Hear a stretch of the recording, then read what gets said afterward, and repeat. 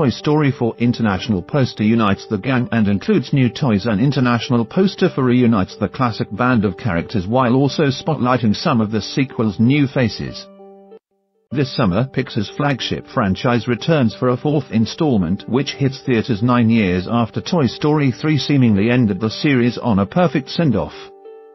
Despite the inherent risk that comes with revisiting this particular property, those involved with the project have assured fans it'll be a worthwhile chapter in this saga.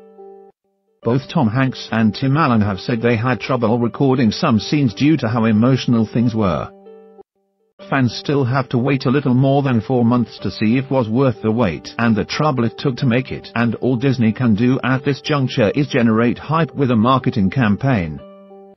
After getting things started in late 2018 with a pair of teasers focusing on fresh additions to the cast, promotion continued this past weekend with a Super Bowl TV spot. Now, a new one-sheet has been unveiled, bringing the collection of toys together in one place. Twitter account This Insider shared the poster, featuring the main ensemble against a carnival backdrop.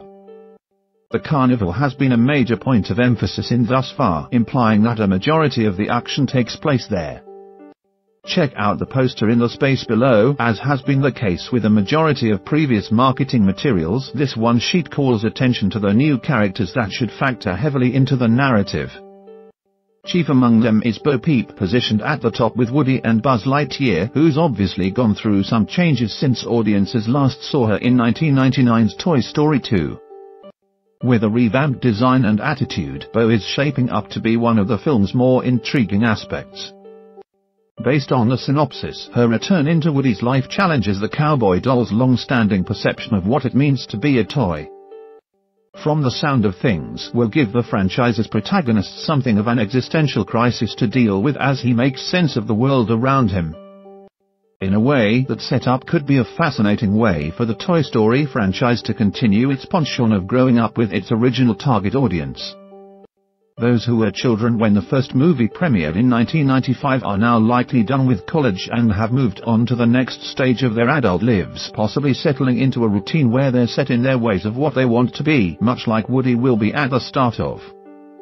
It's not uncommon for people to have experiences where their outlook on life is blown wide open and they have to decide the best path for themselves.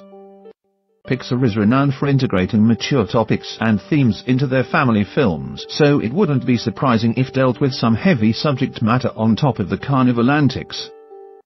Source: This Insider.